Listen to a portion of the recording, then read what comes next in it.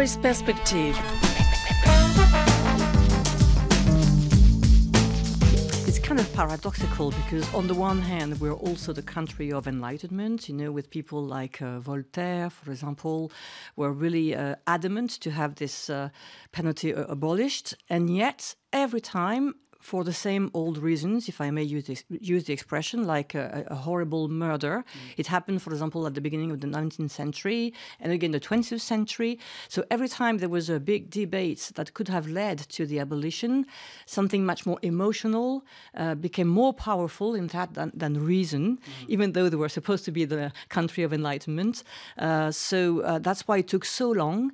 And of course, we have also to bear in mind the influence of such authors as Camus, Albert Camus, for example, Victor Hugo before him, of course. So it is a kind of paradox that we have, on the one hand, a tradition, a very long tradition of abolitionists, and on the other hand, a population that was deeply attached to a punishment that is really in the spirit of an eye for an eye. Yes. So I don't know how much religion took part, if you like, in this kind of, an obstacle, if you like, for abolition. But it is mainly, I guess, related to terrible murders, especially when it is children, after kidnapping, things like that. Usually, it is the only answer that people have in mind, or in their heart, I should say, revenge, much more than justice.